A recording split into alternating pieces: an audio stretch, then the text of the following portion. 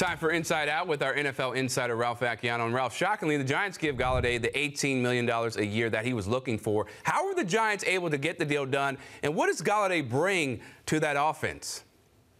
Well, they were motivated to get it done, and so was Kenny Golladay. There was a late push from the Chicago Bears, and honestly, as I was hearing that earlier in the day, I did not think the Giants were going to go to what Kenny Galladay's asking price was. I just didn't think they had the cap room or the willingness to do it, but they knew that they needed to get a receiver like this. So they stepped up. They had a big offer. We haven't seen all the details yet, but it is, $40 million guaranteed is pretty huge, even for 4 years.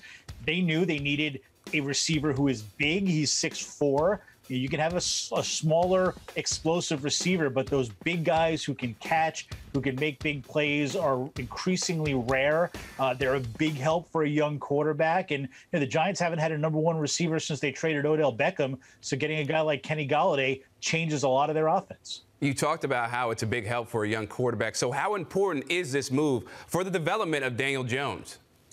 When the Giants looked at Daniel Jones over the last couple of years, they really believed in him and his ability and preparation and all of that. But their conclusion was he was not surrounded by enough weapons. And obviously losing Saquon Barkley was big, and there were some issues with Evan Ingram's hands. But they didn't have that number one receiver, that reliable guy who he could just dump the ball to and watch him make a play. And that's incredibly big. Just look at last year, what the addition of Stephon Diggs did for Josh Allen up in Buffalo.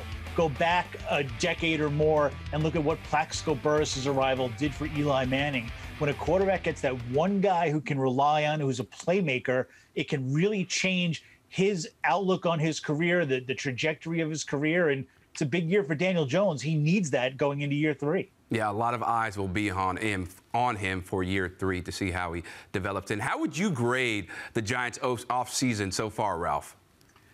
Yeah, a good offseason so far. It's much better with Kenny Golladay. If you look at what they had done before this, you wouldn't have been all that impressed. You might have said a C+, B-. It was a lot of inexpensive role players, but getting the big guy that they needed. This was the number one need heading into free agency, to get that number one receiver. You pair that with the fact that they spent all that money to retain Leonard Williams. I know that was going to happen anyway, but it still counts that they did that with his contract. You get the big pass rusher, the big receiver, and a little bit of role players. They still have some other needs. I would have liked to have seen them help out the offensive line, but overall, I'd probably give it a B+.